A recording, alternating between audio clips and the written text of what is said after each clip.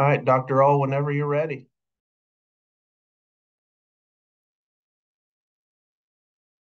Good morning. I have been getting a few questions from people about where we stand with respiratory viruses, particularly COVID, in our area here in the Triad and also in North Carolina. And I think this is in response to media from other areas in the country that have been talking about a quote surge. How's that for an old word that we've brought back of COVID-19? So here in the Triad, we are seeing more COVID illnesses, most of which are relatively mild. Um, we haven't quite had an increase like some areas of the country, particularly the West Coast and Hawaii. But yes, our numbers are a little bit higher. What does that exactly mean? Well, if you look at our wastewater numbers, which, if you remember, that's one way we have an idea how much COVID we have in a community.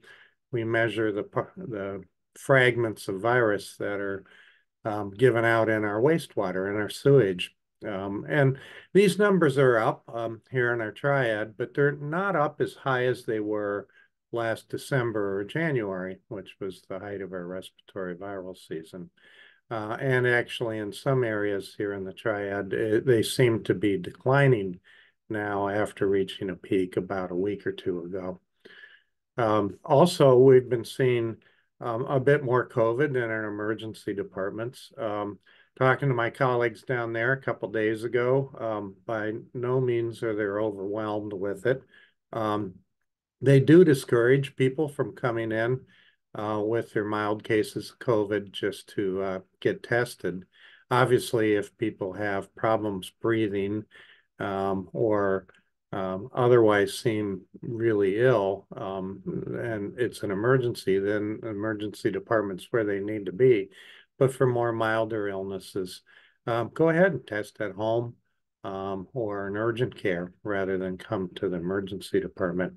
We've had a few more cases of COVID in our hospitals, but I'll say that most of these are people who are admitted for other reasons and just happen to be also having symptoms of an upper respiratory illness, and when tested are positive for COVID. And again, these numbers are not as high here in our Wake Forest Baptist network as they were last January. So overall, COVID-wise, we seem to be doing okay with this midsummer surge. And that reflects a lot of things that are a little bit different about COVID now.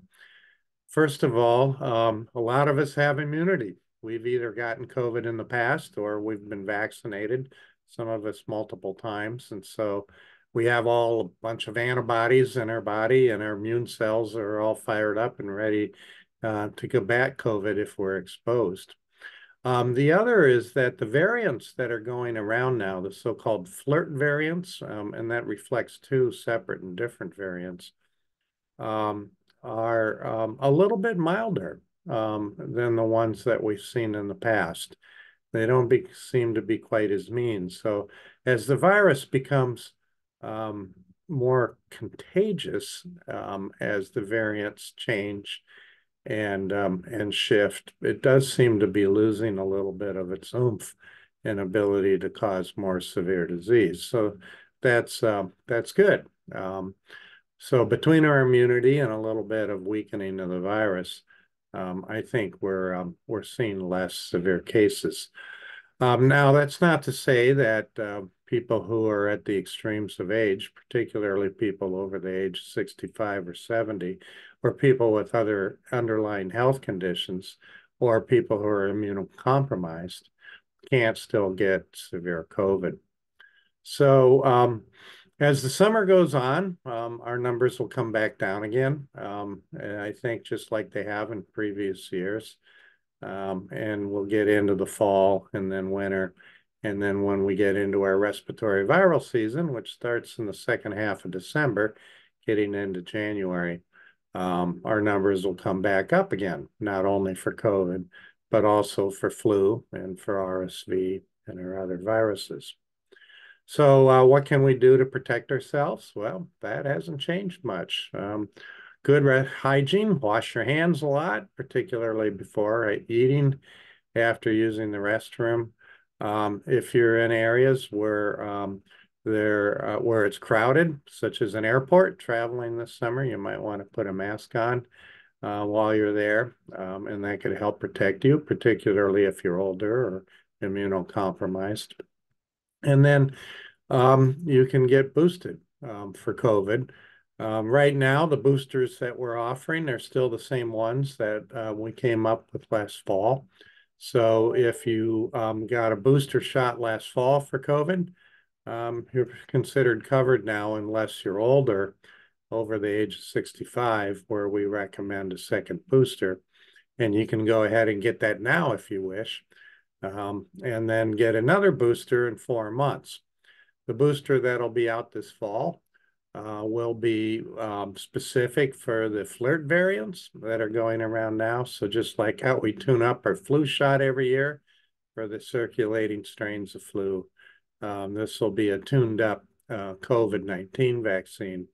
And both of the messenger RNA vaccines, Moderna and Pfizer's, will have one out. And then also Novavax, the non-messenger RNA recombinant vaccine, I hear will also have a booster out this fall. So get boosted before the respiratory virus season if you don't want to get sick. And it's the same thing with flu. And you can get your vaccine for both COVID and flu at the same time. I anticipate that our flu vaccines will be out here as we get into August. And then different health systems will be offering those maybe at different times. So keep an eye out on the press releases and announcements, or check the web pages for the different health systems. I think the COVID-19 vaccine will probably be out in the latter part of September, first part of October, and you can get boosted then.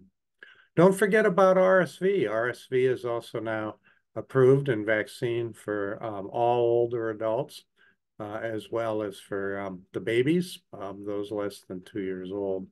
And that looks like it's very good at protecting against that sometimes very serious respiratory viral infection. Right now, flu is at a very, very low level, and we don't really anticipate that coming back until late fall or early December. Every now and then, flu throws us a left turn, and sometimes it comes a little earlier, but we have no indications right now that's going to be the case for this year. So with that, I think I'll go ahead and open it up for questions and see what's on people's minds.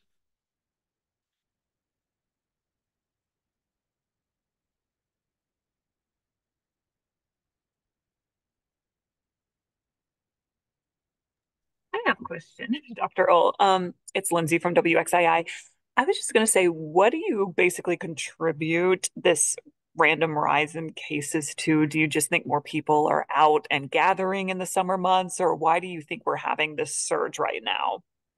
Yeah, that's a good question, Lindsay. I'm really glad you asked it. There are the final answer is we don't know 100% for sure, but there's some pretty good theories that have data to support it. So one is that while all the other respiratory viruses seem to come out, in the late fall, early winter, and then peak in January and February, for some reason, COVID's always had this summer surge.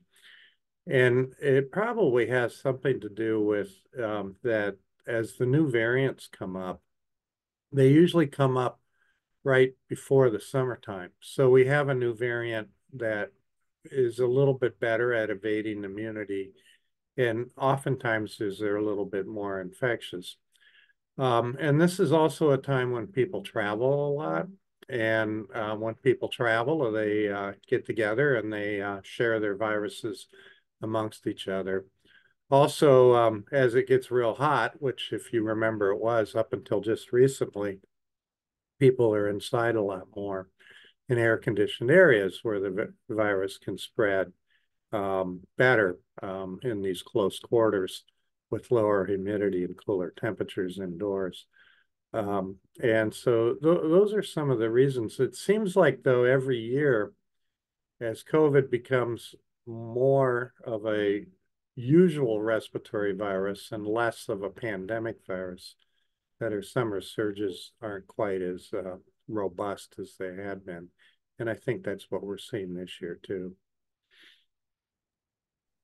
Dr. Ohl, thank you for your time. This is Santiago Cho with WFTD. Talking about these summer surges, what do the numbers now compare to the same time last year? So I would say, well, it depends a little bit where you are in the United States. If you're on the West Coast, in some communities, this summer surge is a little bit higher than last summer surge. Here in the Triad and in North Carolina, it's not as high. It's probably about half as high as it was, and probably somewhere between half and 2/3 as high as it was in January or February of this past year. So for some reason here in the Southeast, we're not quite surging as much, if that's a word, as we did last year. Thank you.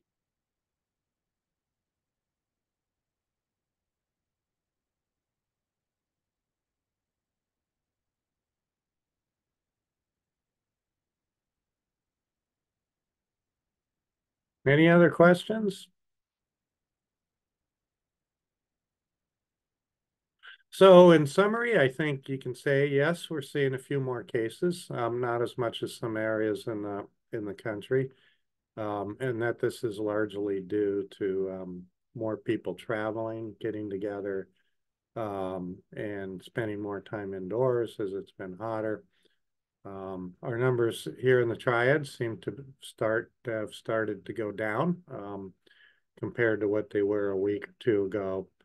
Hospitalizations due to COVID are really in low numbers, and that's a great thing. The virus is a little bit less severe because of our immunity and because it's a little weaker than it was a couple of years ago.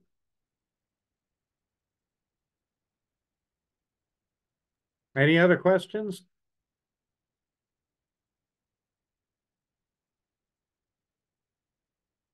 All right, well, enjoy the rest of your summer. I think we're on the second half of it now officially. It's going to get hot again. So it's summertime. Thank you, Dr. O. Thank you all for joining us. Thank you, guys. Thank you.